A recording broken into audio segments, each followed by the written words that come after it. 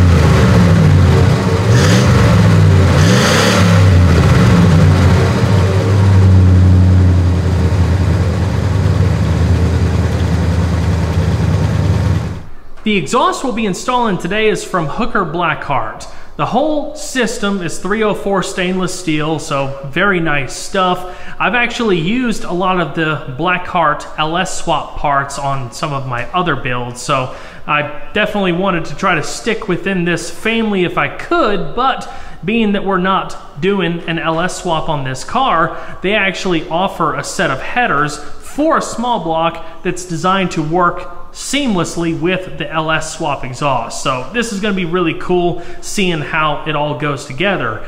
And the headers actually have provisions for oxygen sensors. So if you were using a factory style fuel injection system like I will, or if you're going to an aftermarket setup like a Holley Sniper system, this would be perfect. No fabrication necessary. So I'm gonna go ahead and get the car on the lift. My buddy Ed is gonna start unpacking the exhaust and we'll see what we have.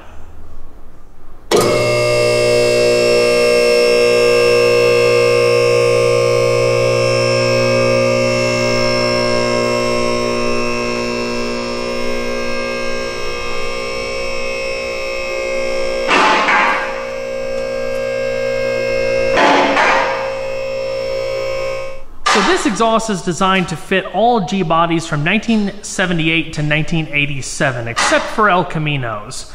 The biggest difference with the rear section compared to a factory-style Monte Carlo SS system is that it doesn't have the straight exit tailpipes, but they actually offer a kit that you can add on to this exhaust that adds SS style tips. So these are going to turn down at an angle behind the rear wheels. Of course, you'll see that later. I do have the SS tailpipe kit on order, but of course, like a lot of things nowadays, it was back ordered. So I'm going to go ahead and get all of this fitted and then get the tips installed later and just show you guys in a different video. But everything presents itself very nice. Detailed instructions, all the hardware to make this a bolt-on affair. It's definitely not going to be easy, but they really took all of the guesswork out of, you know, putting in an exhaust system. I will say there is a required transmission cross member that you need to get for the proper clearance. I'll show you guys that in just a bit as well. You can see the O2 sensor bungs right there, one over there, one over there. It also comes with plugs. These headers are 1 5/8 inch diameter, and it goes into 3-inch collectors. It's a total slip-on fit if you have a 3-inch exhaust system, but I went with the 2.5 because I'm not really building the 5.0 or anything, so this will be plenty. And they offer reducers to go from 3 to 2.5, so this is going to work out nice. The factory exhaust was not a true dual. You had this Y pipe here that went into a common collector underneath the factory transmission cross member, and then it's split into the dual exit. So obviously we're going to have true duals now, so we're going to need to replace this factory transmission cross member. There's a hump over on the passenger side to make clearance for the exhaust, but with how this Blackheart exhaust is designed, there's just no room on the driver's side. So they make a bolt-in cross member replacement. So we're going to get that down, support the trans, and swap it out. Here's the cross member if anybody was curious. There's the cutouts right there for the dual pipes.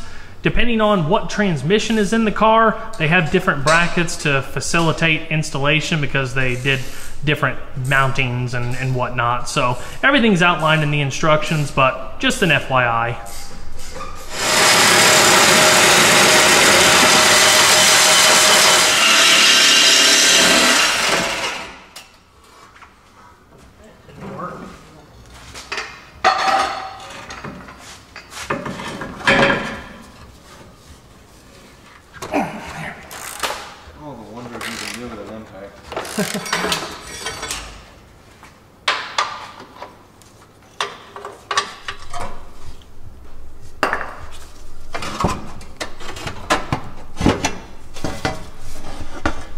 Alright, out with the old, in with the new. That looks pretty sweet. Thankfully, there's actually pretty decent working space underneath the hood, but unfortunately, with how cluttered everything was from the factory, there's a lot of stuff that I'm gonna have to take off just to get decent access to the exhaust manifold. So let's get to it.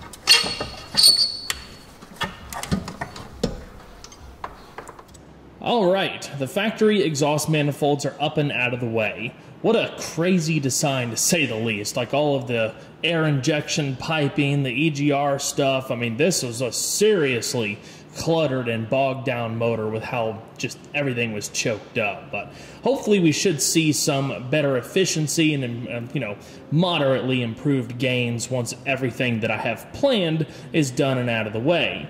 That being said, I am working on cleaning everything up in here. I've got a lot of vacuum ports to plug off. Again, nothing here will be reused when I go for the tune port fuel injection system, but I at least want to make things a little bit more manageable and try to clean things up as best as possible. I went ahead and ordered new valve covers and just, you know, proactively doing some, you know, different things here and there. But I've got enough room to go ahead and test fit this header, so let's go ahead and shoehorn it in and see how it fits.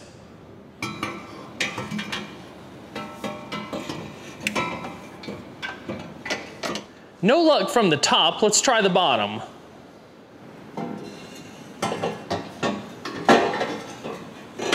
That's more like it. As far as I can tell so far, the fitment is really, really nice. Everything has plenty of room up here.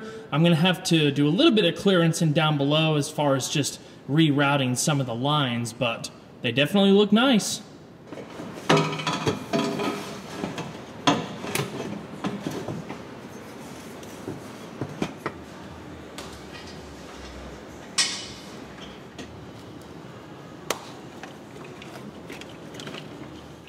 Alright, this looks like an absolute mess right now, and it is, but for the moment, everything is tucked up out of the way, nothing's touching the headers or anything like that. I'm going to go to O'Reilly later on and get some cut-to-length spark plug wires so I can actually route these properly and make it look really nice. And when I go to do the whole TPI conversion, I'll be able to clean this up significantly, redo the wiring, all of that. It's going to be quite nice, and it's going to make a big impactful difference with the engine bay. But for right now, just kind of gotta get it by so we can get this done. I can enjoy it for a little while and then plan the rest of the TPI stuff. So at this point, I'm ready to test fire it again. The only other major thing I still need to do is lengthen the wire for the oxygen sensor, which I'll do before I wrap up the video.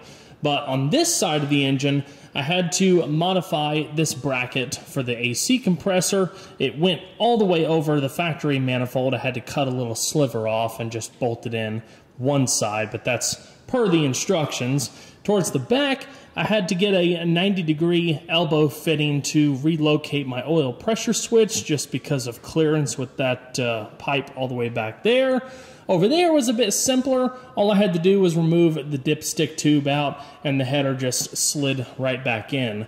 I know sometimes installing long tube headers can be a bit of a nightmare, but thankfully this was pretty straightforward. I've got all of my vacuum lines capped off. Anything that was, you know, removed beforehand is now buttoned up, so we shouldn't have any vacuum leaks or anything like that. So let's go ahead and fire it up real quick.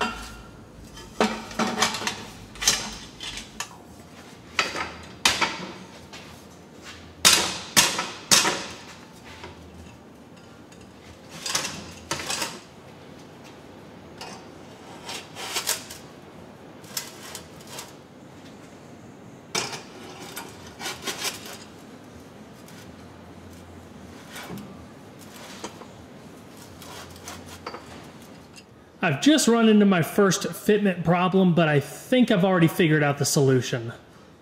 I mentioned earlier in the video that these headers have 3-inch collectors. Well, to adapt it to the 2.5-inch exhaust, you need to get a pair of header reducers, which, as you can see, I've already installed. But they seem to add about 2 inches to the overall length of the exhaust, which I'm pretty sure is why I'm having these fitment problems.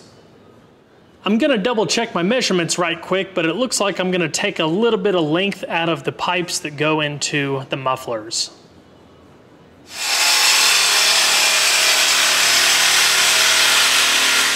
Well, it looks like 2 inches was the magic number after all. As you can see via the passenger side pipe, the axle is now almost perfectly centered within the bend, whereas on the driver's side, the axle is still riding on the pipe. So I'm going to go ahead and cut down and refit the driver's side, then we can work on getting all of this buttoned down finally.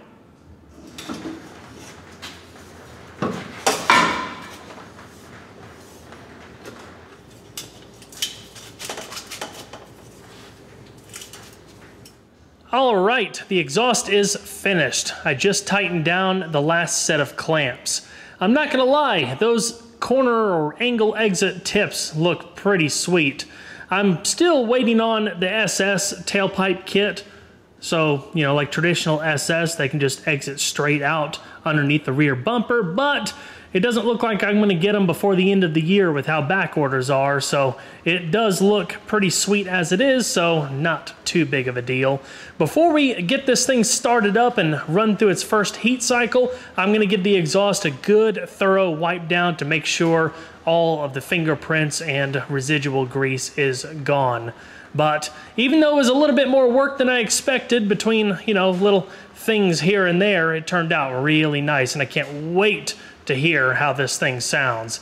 I think it's going to be quite aggressive. There's a couple other things I want to make mention of right quick. So I replaced the factory rubber trans cross member mount with a polyurethane one. I also ended up replacing the motor mounts with polyurethane mounts. It's always a good idea to replace the mounts with a like material. If you're doing rubber, stick with rubber. If you're doing polyurethane, do polyurethane all the way around, because the rubber and the polyurethane have different flexing tendencies. The polyurethane is a lot stiffer of a material, so you want to make sure the engine and trans are moving in unison with one another. If I didn't replace the motor mounts, the stiffness of the polyurethane trans mount would have ended up, wearing out the factory rubber motor mounts a lot quicker. So it's just a good rule of thumb to remember. Something else to be aware of with this exhaust setup is that it will not work with a factory column shift G-body. So if you have a column shift, you'll have to get some kind of aftermarket shift lever, universal shift lever, or like a low car shifter or something. So it's definitely more work to make it work, but it's doable. Thankfully, this car was a factory floor shift, so I didn't have to worry about much. That being said, I am going to have to remove the factory shift lock. So this device prevents you from pulling it into gear when the ignition is off. When you turn it to accessory power, I believe, it disengages the lock and then you can move the transmission freely. So with how it is right now, I can't pull it into gear because this bar hits the pipe and stuff. So once I take that out, it'll still function like normal, just won't have the lock. Just wanted to throw that out there so anybody watching this video is aware of some of the other modifications you got to do to make it work. Just ran into one more little problem I'm just going to figure out later. That bracket in there is attached to the shift lock mechanism.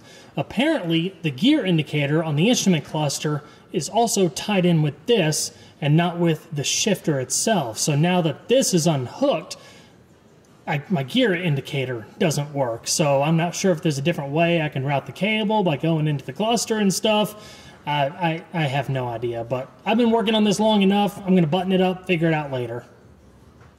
Moment of truth.